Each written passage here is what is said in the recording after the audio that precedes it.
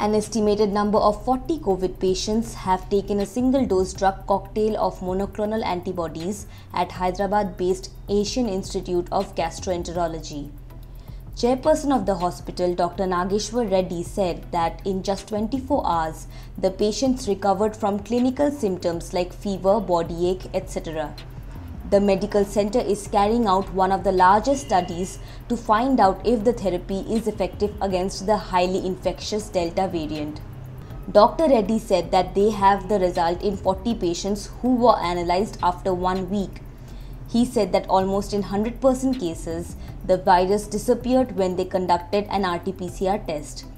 The monoclonal antibody therapy is said to reduce the severity of the disease in patients with mild to moderate symptoms.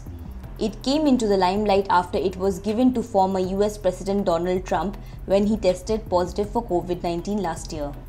The single-dose cocktail of antibodies was given to patients within 3 to 7 days of infection. Dr. Reddy also pointed out that the therapy must not be misused. It should be given only under specific instructions by the Ministry of Health under EUA. This is because if it is overused, more mutant viruses can come. He added that it has to be carefully used in selective populations. The patients who have undergone the therapy are advised to get vaccinated only after 3 months due to the presence of high levels of antibodies after the procedure.